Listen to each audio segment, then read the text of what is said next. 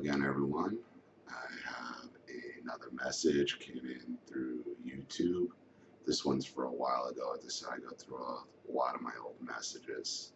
So here we go.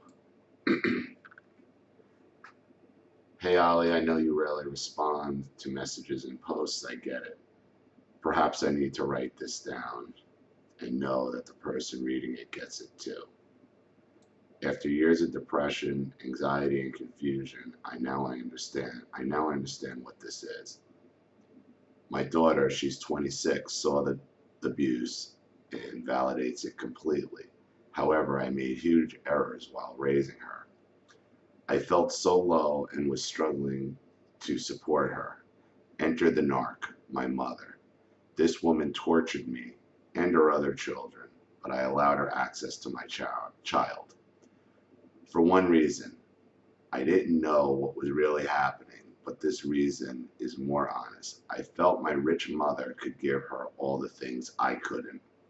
Showered her with gifts, fun day trips, and my grandparents provided a college fund for my child. I was never allowed to see the trust or speak about my feelings when it came to my child's education. I was completely shut out of that. Terrible. I was shut out of every vacation. My child was forbidden to call me when she was with my mom.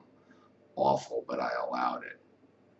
After years of constant abuse and obsession with my child, I finally asked, Mom, why are you obsessed with my child?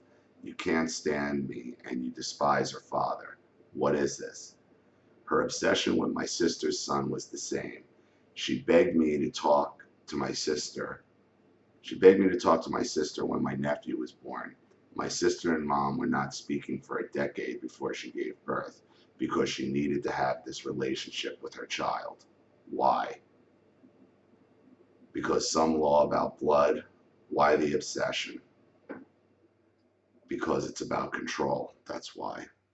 It's not about your child. It's about controlling your life through your children. And I've talked about that extensively, how narcissistic parents will try to control you through your children and even try to shut you out of your own child's life. And I did the same thing with Erin when she was born. Even though I had tried to go no contact several times and we had all these issues when my ex-wife was pregnant with her, I didn't want to be the one that denied a relationship of my daughter to their grandparents, even though I should have, and it would have been justified, and I would have been much better off if I had done that from the beginning. But we don't, and that's part of the pattern of abuse of, what they set us up for. I realize now it was to control my child and have her doubt me. Right. To have another narcissistic abuser, what she's doing is she's creating another enabler for herself, okay, and extending her network of abusers. She slowly and deliberately, my mother, began to groom my daughter to see me as evil and flawed. It did a number on my child. She tried to defend me and eventually went no contact with my mom at age 14. My mom started threatening to exert her grandmother rights and started calling my ex. She hated my ex and offering him money, tons, to see my child on the weekends he had her. Well, first of all, there's no such thing as grandparent rights in regards to child custody. None. It's up to the parents. Secondly, as I said numerous times, okay, when you're the black sheep and you get married, okay, your spouse automatically also assumes the role of black sheep as well. But when push comes to shove and that narcissist needs to, that narcissist will then turn to that ex-spouse and try to make that ex-spouse now a golden child and bring them into the narcissistic network. And that's really done as to confuse you and to keep you off balance. It's like, well, what the hell? This woman has hated my ex-husband. throughout the relationship, and now she's turning to him. It's really a mind fuck, and that's really to push you down further into that hole. This was my mother. Her goal was not love. It was to win and use her grandchildren as a way to show how wonderful she is. Her flying monkeys, her flying monkeys were in her life. She used my child to gain approval from those people. My mom passed away 3 years ago. Thank God. Of course, I was disinherited from my grandparents' fortune, and my sibs have stopped all contact with me. No surprise. At her memorial service, every person who spoke and talked about what an amazing grandmother she was. No mention of her as a parent, nada. But she used those grandkids to keep the false image alive. And as I've said, for those of you who try to hang in for an inheritance or because of the will, you're going to be cut out of the will. That's the narcissist's last fuck you to the world. And I remember when Virginia died, we all hated her. The whole family hated Virginia. Yet these other people stood up, people we didn't even know. I guess she had friends and people in her senior citizens network and a bunch of groups she had belonged to, stood up at her wake and spoke about what a wonderful, caring person Virginia was, my narcissistic grandmother. And we're like, who the fuck are these people talking about? And it dawned on me, like, wow, this is how good this woman was. I mean, she really had everybody else snowballed except her own family, who she treated like absolute dog shit. But that's what the narcissist does. The narcissist is after the affection of people who are outside. They're always going to support people who are not blood related, who are outside the family, to screw with your head. And, that's part of their flying monkey network. Your daughter's in the same predicament, I bet. Yeah, she is. Let me not assume, but I get that feeling. Your ex was bought too, and it doesn't always take money to buy others. It was the money. But, I'm not bashing my ex because we are getting along right now, and things are pretty good. Well, not good. I mean, they could always be better, but they're workable. It is sometimes just a shared desire to hurt. It's like blood brothers, each pricking their fingers and crushing those fingers together to destroy you. Your child does not know any better. She has a mob telling her stuff, and I am sure she's also benefiting from this. Gifts, money, etc. Oh yeah, exactly. My daughter, like I said, Erin wrote out a 4-page Christmas list front and back and got everything on it. Everything, and mostly from my parents. It's deliberate and more soul-crushing than any harm my mom did to me directly. This thing with my daughter truly destroyed my life. Well, of course it is. If you love your child and you see this happening and then you feel guilty and you're angry at yourself for letting it happen. I was literally numb throughout her life, the abuse through proxy. My daughter now, she's a BPD, she is.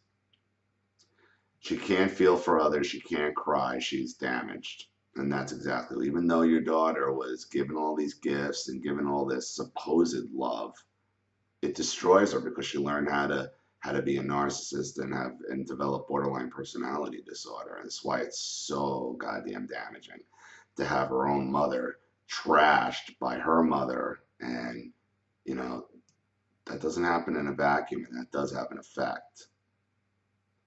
Her treatment of me after my mom's death and ultimately being disinherited, well, my child has no use for me now either. She goes to my sibs behind my back to get money. Her dad helps her write letters to them, so she gets plenty, and she could care less if I live or die. That's how this played out. I sold my soul to the devil, as you said in one of your videos. I allow it. My child is one of them now. If I could go back and change one thing, it would be this. I would have never allowed my daughter to see my mother. I would have felt okay with myself and not so low that I would allow people who hated me to be around my daughter. It affected her. It did. She watched mobs of people hating on me too. Why side with me? I have nothing to give but love, and love is the enemy of the narc. The goal was to kill any chance of my daughter loving me. Game over. They win. She doesn't. Soul crushing, devastating loss and honesty. I am angry mostly at myself for allowing it. And that's what happens. You know, they turn our own children into narcissists, and now, you know, in a few years, she'll probably realize she has a problem if she doesn't already. And you know, when you're a child growing up with this, and adults are telling you this one person is bad news and is a bad person, you're going to fall into it, especially when you're being bribed with money and gifts and everything else. And you know that's a tough thing to overcome. You know, especially when there's a whole network of abusers, you know, supporting this. You know, this is why, and as you said, you should have just disinherited them. You should have just disinherited them yourselves years ago and focused on raising your daughter. But you know, you didn't even understand what narcissism was back then, or that there was a problem. I'm sure you probably blamed yourself for a lot of the problems that were going on. And you know, because they destroy your self-esteem and they destroy your confidence, you know, you do think you need them. You do think you need their money. You think you need that safety net because you mentally never grow up yourselves, because the narcissist never lets you grow up mentally. You know, I had the same thing. I made very good money, but yet I felt I needed this safety net, you know, in the back of my head, in case something went down. And you know, in case there was a problem. Like, I could never really survive without my parents, even though I was surviving very well without them. And in reality, you know, I was making a lot more money than my parents ever had made, but I couldn't see it because I didn't think it was real. You know, even when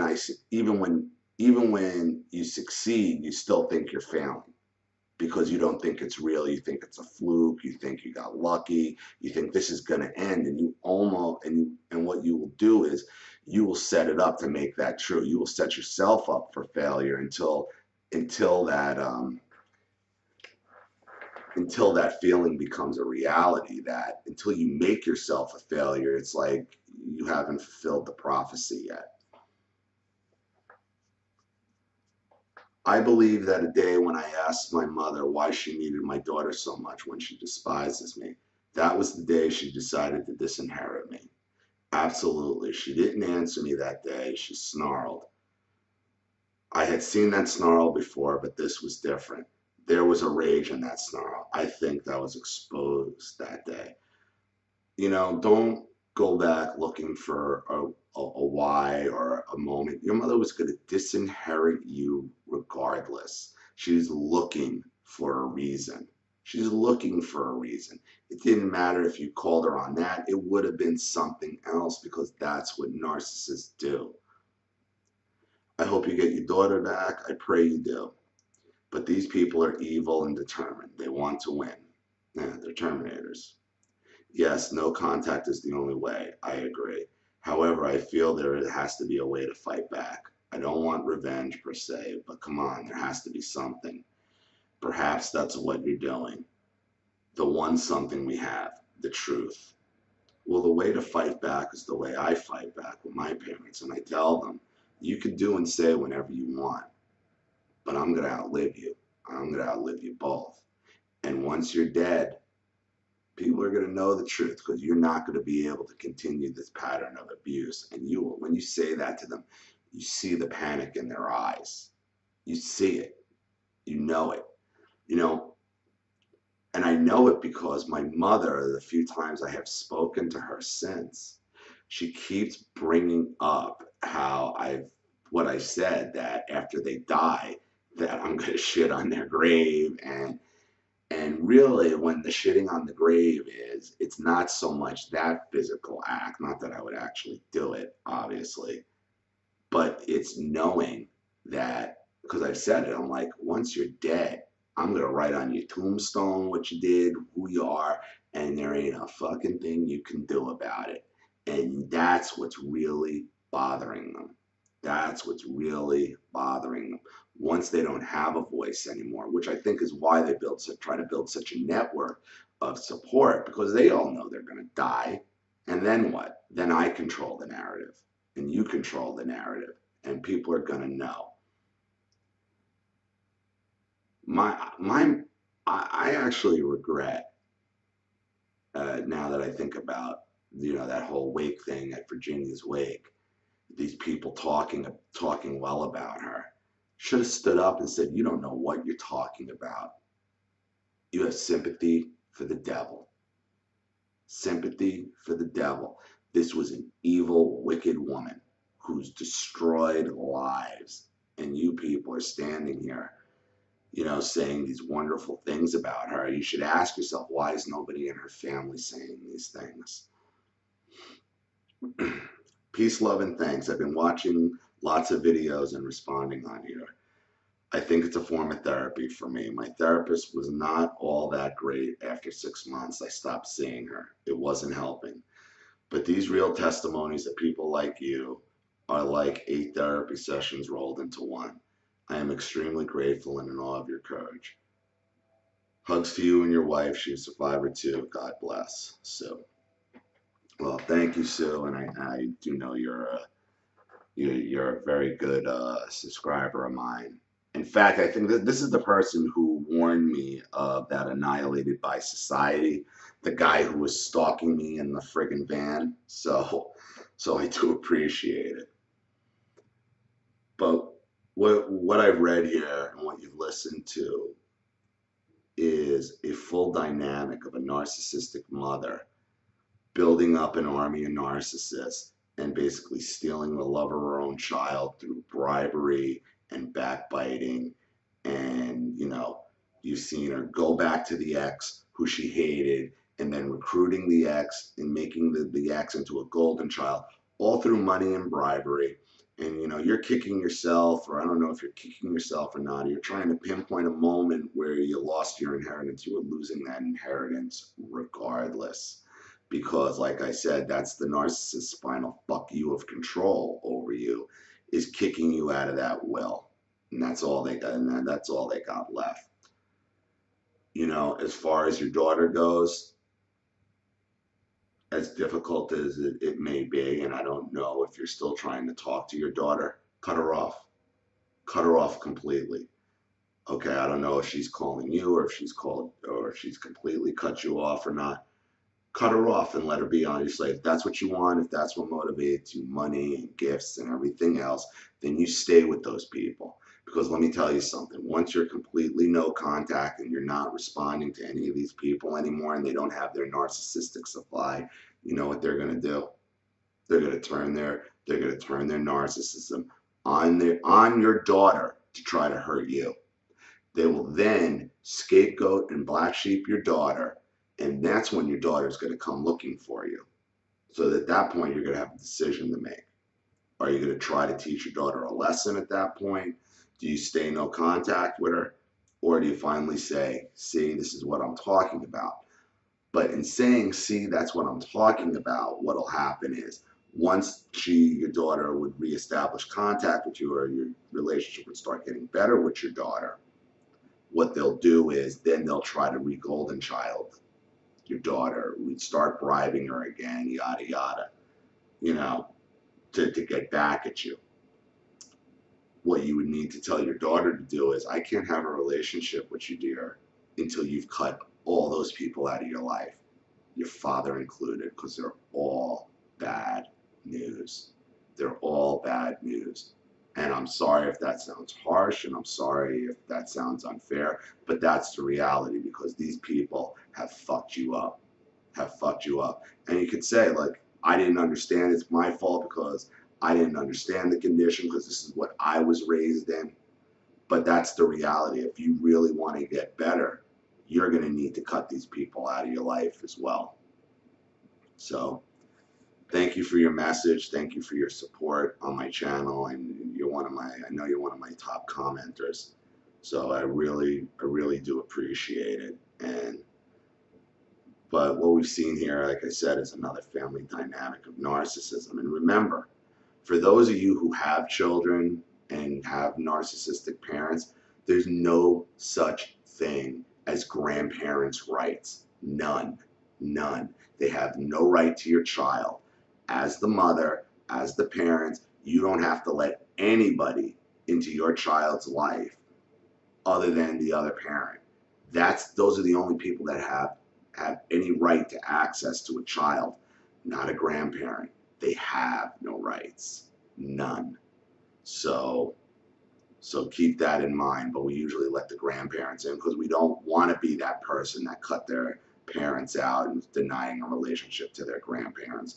Because grandparents are supposed to have a good relationship with their grandchildren, but this isn't a good, healthy relationship. This is just another extension of narcissism. So I hope that helps. Thank you for the letter. So sorry it took me so long to read it and get back to you, but as you said earlier, I do rarely respond to I did rarely respond to correspondence in the past, primarily because I get so many of them, and it's tough to. But now that I'm seeing being able to read these stories on the air will actually help me broaden my channel and helps a lot of other people hear these stories. And what we're finding is there's so many similarities and so many identical things that go on that they really do need to be read. They really do need to be read on the air. So thank you again. Okay, once again, if you enjoyed this video and you like this channel, you want to see it grow, please consider supporting my GoFundMe. The link is in the description box. Okay, and remember, if you do make a donation and you want your story read and you want me to talk about it, okay, you go right to the top of the list and I immediately make a video the first chance I get. This is Ollie Matthews. Thank you everybody for watching, and I'll see you all again very soon. Take care everybody. Bye.